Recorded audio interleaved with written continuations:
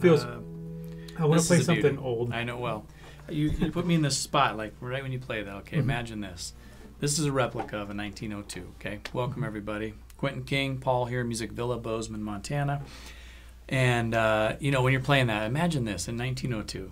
You know, I mean, think about that. I've been in the old Martin factory, and it's just amazing. There's like, you know, working. They didn't have power. Like, I mean, there was like, you know, like the you know, the creek steam. Yeah, and I mean, it's cool to think. And then you get home at night and you got a fire going, and this was your entertainment. This is what you know. You got the ladies playing these in the parlor. It's cool. It's really cool. So this is a replica of that. So this is a 0045. So 45 is the style. This one's beyond a 45 as far as styling. I mean, you got the vine inlay there, and the inlaid like butterfly kind of tortoise pickguard in the inlaid in the guitar, the headstock. I mean, back in the day, that would have been ivory. Yes. Yep. So that is a micarta or some kind of different material, but and same with the binding and all that. But can you imagine? I mean, they only made a few of these, but it's even amazing to me that they made a few of them.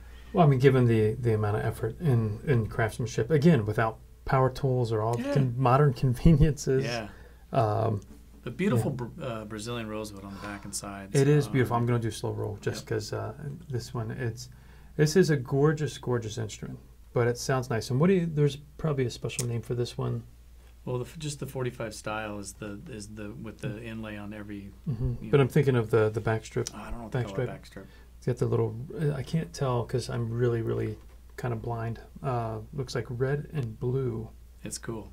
Yeah, it's very cool. But there is just gorgeous guitar. It's super cool. Slotted headstock, you know. Oh, very fancy. This has the fancy Waverly tuners. But. Yeah. Oh, and it plays well. You know, to my hand, it feels like I don't know what the width is, but it feels. It's a 1 7/8. It's a little wider. Yeah, it feels for those who are primarily fingerstyle players or you got big hands, but it feels like it wants to be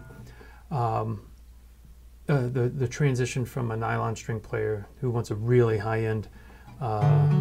Steel string that gives you the spacing that you're used to on traditional classical guitars. Just plays really nice. It's got a nice tone,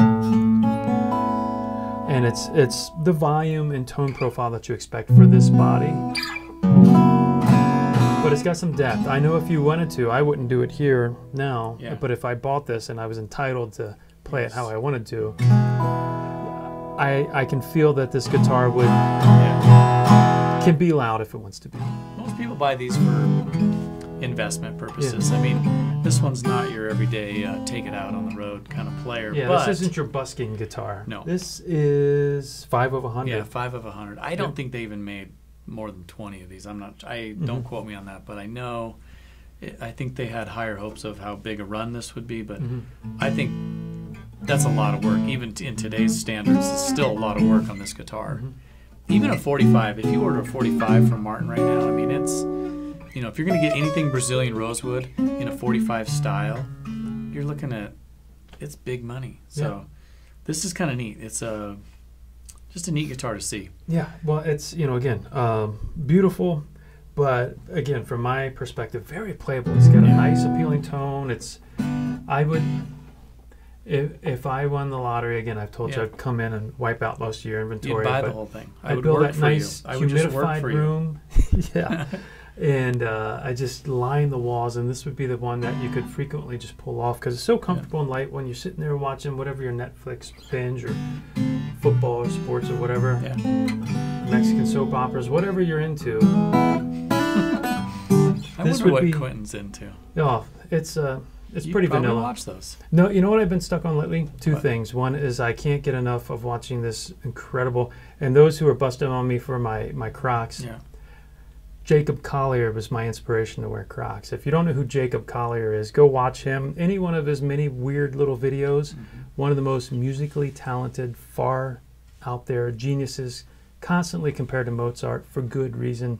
Okay. I've been diving in him, but the other stuff is I'm watching. Oh, that young guy you showed me. Yeah, he's amazing. He is amazing. You should check him out. Incredible. But and he proudly wears his Crocs. I figured if he can do it, okay. I can do it. Yeah.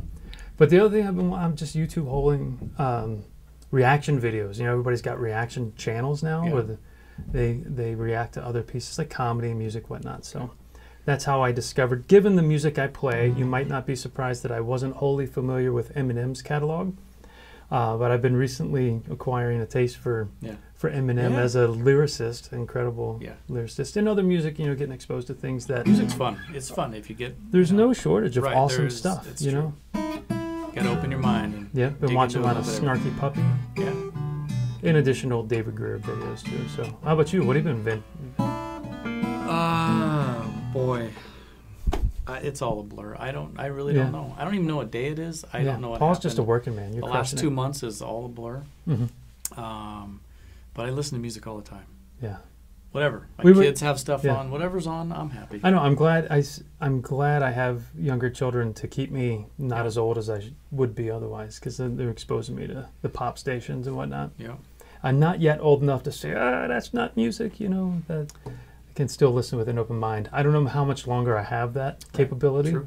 It could go away. At any moment now. We're at the age, the cusp. I always go into these Junior Brown modes. I love Junior Brown. Well, he's a nut. Then I'll go into Van Halen and the old school kind of stuff, and I go all over the place. Gypsy jazz, I'm still into that. Yeah, checking it out. So that's the beautiful thing about music. There's no limit. It's great. Yeah, cool. Thanks, we've Quinn. rambled enough here. I think. Yeah, we have. Yeah, beautiful guitar. Yep, Martin, check it out. Come down to Music Villa. It's a beauty. Come check out the new room. That's where that resides. Yeah. Oh yeah. All right. Thanks, everybody.